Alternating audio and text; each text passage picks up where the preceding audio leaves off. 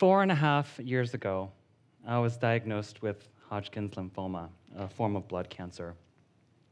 And the fact that I'm standing here right now in front of you is actually, I think, a miracle. Because if I had this disease at any point in human medical history, I'd be dead. But this picture's kind of odd, don't you think? I'm getting chemo and I'm smiling, and I'll explain why. I was actually resistant to chemo, and it took 4 months to figure out. So I was getting all the downsides without much of the benefits. I was still running like a 9-minute mile in training when I was on the chemo.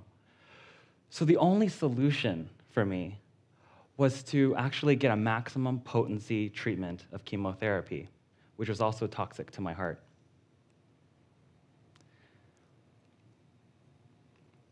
So I had to go into the hospital for infusion, and here's my daughter, and she was enamored with being a doctor.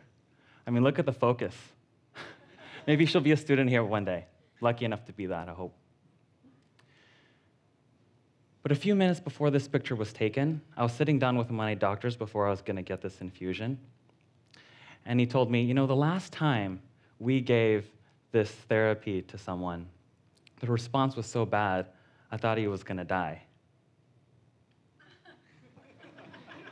I had 3 thoughts in my head. Number 1, holy shoot, or something like that. We'll keep it clean. Number 2 was, this is going to be a really interesting day. And the third, unfortunately, was the fact that I had a lot of negative thoughts come into my mind. You know, am I going to survive the day? Am I going to see my daughter grow up? It's pretty overwhelming. And so the doctors and I weren't sure if the treatment was going to actually cure me or kill me. And here's an unfortunate selfie around that time.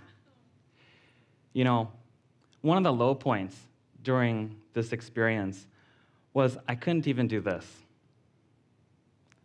which was feed myself. So there was a moment when I was lying on the couch and I asked my mom to put a bagel right here. And I had to turn my head to try and eat this bagel. It probably took like 20 minutes. I mean, it was ridiculous. But if you're wondering, I took the bagel down. And luckily, I survived. Not only the cancer, but the treatment itself. And to be true, we survived. My wife always cringes when I show this picture, because it's our basement. It's not the prettiest basement, but the truth is, what could have made this basement pretty went into founding our company. But I got to work, and the truth was, I'm a nanotechnologist with an engineering background, and I was program managing really complex things in software, data systems. And after coming back from that experience, I just didn't feel the same level of passion. I wanted to take my background and apply it to something more meaningful to me in the life sciences. And so I got to work. To answer kind of a key question for me, which is, why did I have to take this crazy treatment and not know if the result was going to lead to me living or dying? And so I wanted to answer this simple question: why are we all guinea pigs? And you know, you've maybe experienced this, and that is, take a couple of these, come back tomorrow and tell me how you feel. Or come back in a month. Or for some, it's come back, and over this course of a year, we're going to try and figure out which therapy will work for you. I mean, that's insane. That's trial and error. So I got busy starting to learn about this industry of drug discovery and life sciences, and I found that for brain and heart diseases, a high percentage, 90+%, of the drugs going to trial fail. And you know how I mentioned it was just really dangerous to do trial and error? The 4th leading cause of death in the United States is adverse drug reactions. It kills a little over 100,000 people a year. And yet that pales in comparison to the millions who take medicines that are ineffective. And these are our best drugs. These are our FDA-approved drugs. So why is this? Well, we use these cute critters to figure out which compounds, which drugs will work on us in the early studies. And then in clinical trials, we use small homogeneous groups to predict a global, diverse population. I mean, a single drug now takes 12 years and $2.6 billion. You could be 10 years into working on something and have it fail.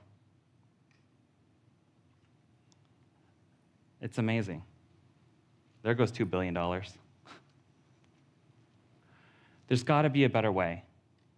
There has to be a way where you can more accurately test drugs and therapeutics to see if they will or will not work on us with much lower risk.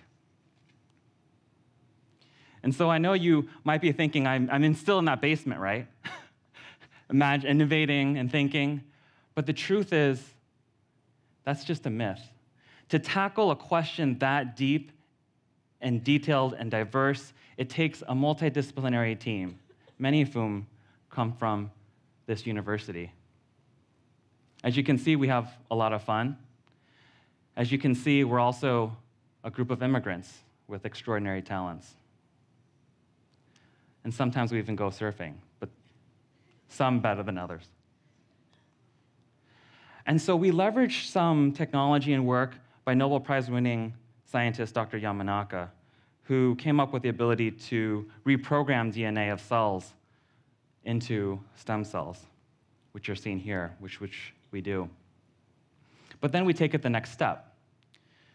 We then convert those stem cells into brain cells, such as this mini brain. And they're so biologically accurate that even the neurons that you see are firing in our dishes and our plates.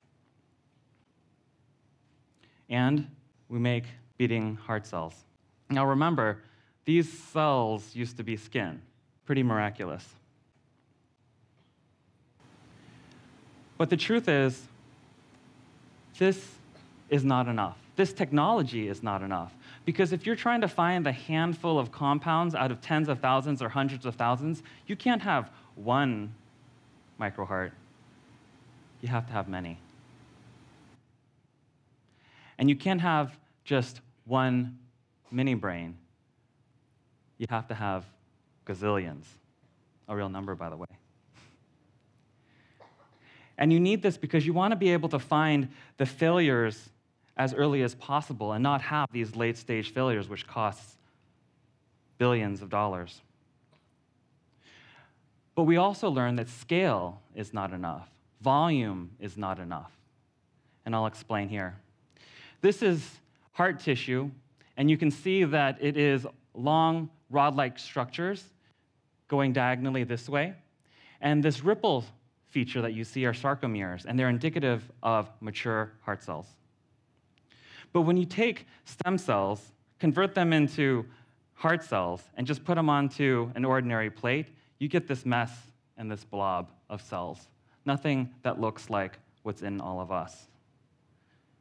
And so you remember I mentioned we have a multidisciplinary team, biologists, chemists, physicists, engineers, statisticians, process. In a matter of days, we then, more recently, have turned this into this. A structure that has the function and behavior like what's in us. And we do this for brain as well. So here you can see the green neurons and the red astrocytes. And astrocytes are cells that help provide structure as well as metabolic support. But then we also start combining biology with computer science and electrical engineering. So in this video, what you're seeing is a movie of those cells on a plate with electrodes on the bottom. And each square is a compartment. You can think of it as a compartment. And you'll notice in this mesmerizing video that each compartment, when it fires, each well fires together synchronously. And that's indicative, actually, of adult brain. So now you can imagine, we can take cells from a person's skin and actually convert it all the way to their organ cells. And it turns out when you do that, the disease that the person has is mimicked on that plate or dish. But it's remarkable because now, and transformational, because now you can make a clinical trial of any population or sub-disease group and put it into a plate and have a clinical trial before the actual clinical trial years beforehand. But we can go beyond that. We can actually test populations that you would never have in a clinical trial, such as babies and pregnant women. Now, I know this sounds crazy, but it's possible.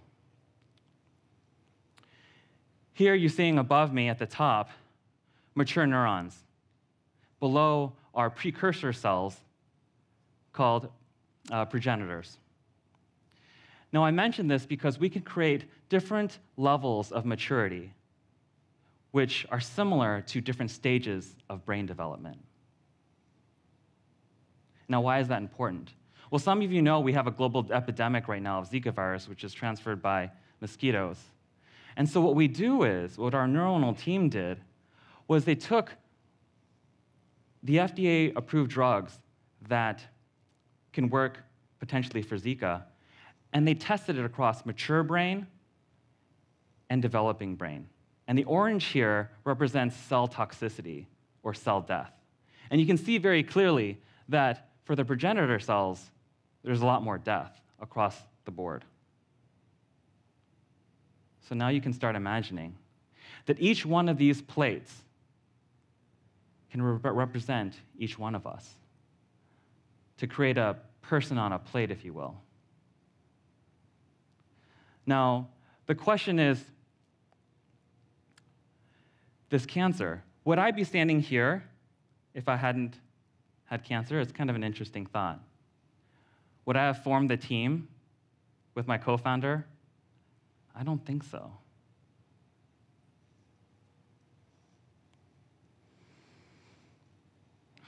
And so the truth is, cancer for me was totally transformational. It changed my relationship with my wife and daughter and family and friends. And the truth is that to survive cancer, as you can see, it truly takes a village. Now, I know some of you are smirking because my daughter is wearing pink in every picture. And I wasn't BSing you. See, in that lower picture right there? She's wearing the pink ballerina outfit with a stethoscope. I wasn't BSing you. It's true. But I had to learn something. I had to learn how to find opportunity in crisis. Opportunity in crisis. You know, when that doctor said to me, "You might die today," or all the thoughts that go into your mind about the future that could negatively go wrong, I had to somehow calm my mind, find peace, find quiet. And it's really hard when you're always getting poked and prodded with chemo and radiation and its effects. But I'll share with you that what helped was to pray and meditate on what I was grateful for. Within a few minutes, when I would do that, I would calm down and find my quiet and be thankful for the present moment. The moment where you can actually affect those around you and the relationships we have. You know, it's kind of easy finding quiet when you're on chemo because there's a lot of time to think. And that quiet could have made me mad. But the truth is that quiet gave me the space to create and imagine what we're doing now.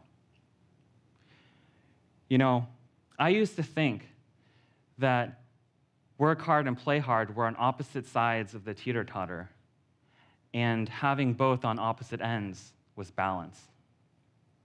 But after cancer, I learned that those two things are on the same side. The same side. And what's on the other side is non-effort. Things like prayer, meditation, or just enjoying a sunset without interruption. And so many of you are on the edge of discovery, whether it's your field of study, yourselves, or the future you're trying to create. And the truth is that when you're at that edge of discovery, what's beyond has to be imagined. And if it's filled with smartphones and always being on in social media, you're not going to have the space to think and imagine and create. So I have a call to action, and it's simple. It's to do nothing. For me, I've continued the practice of meditation every morning for 20 and 30 minutes, but it started with a single minute. And for all of you, I find that some people might be able to find that quiet by taking a walk through nature. And when I say take a walk through nature, I don't mean this.